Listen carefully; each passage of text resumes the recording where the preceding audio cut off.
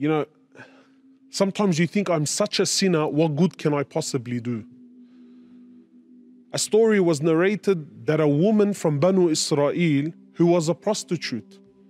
Imagine, this was the woman's occupation, right?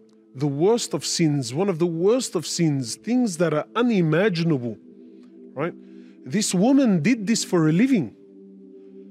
And this was her job. That a prostitute was walking and that she seen a dog that was thirsty. Again, now this is shaitan. This is how shaitan works. In the scheme of things, really, what is she going to do? And look, subhanAllah, yani, from a Muslim's perspective, it's a dog. A dog that is najis. And it's not like, wallah, it was a beautiful, colorful parrot that touched her heart. Or no, it was a stray dog. No owner. But this woman, she was able to get to the well, water well, and drink. And that she's seen the thirst in the eyes of this dog. And that this dog couldn't get to it. So something moved her in her heart. So she did an act of good. She brought some water to the thirsty dog and she allowed the dog to drink.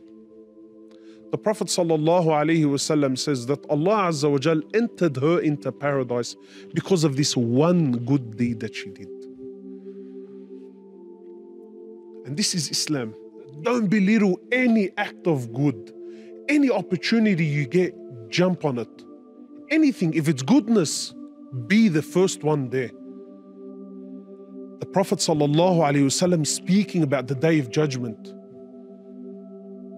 the hardest day in all of our lives.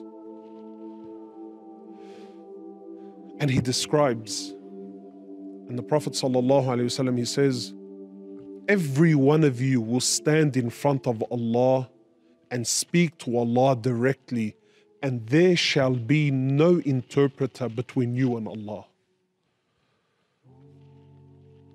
So right away you sense the tone, you sense the severity of the hadith. And then the Prophet ﷺ, he continues on to say, he says, and then you would look to your right and all that you will see is the deeds that you did. And then you will look to your left and all you will see are the deeds that you brought forward. And then you will look in front of you and you shall see Jahannam, the fire of hell burning in front of you.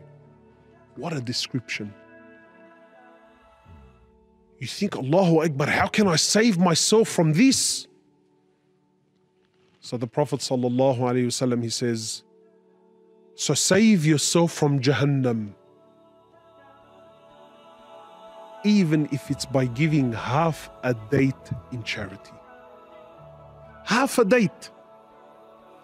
Imagine now, I'm standing, I'm going to be speaking to Allah, I've got Jahannam in front of me, I've got my deeds to my right and to my left, and people are scared and people are petrified, and this is the scariest day of my life, and this is the moment of no return, and now the Prophet is advising me. See how shaitan is telling you, brother, if it's not Hajj, if it's not $1 million in charity, if you're not going to give up a limb, you know, no, this is shaitan, belittling anything that you do. Is that it? Is that all you could do? Is that all you could say? Is that all that you could give? And imagine you're in this situation. No, the Prophet ﷺ is saying, so save yourself. Save yourself from this calamity, from this musibah. Even if by you giving half a seed, half a date in charity. And this is Islam.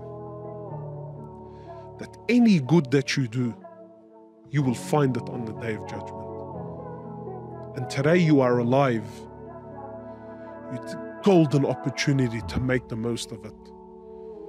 Don't waste, my brothers and sisters. Don't waste your time.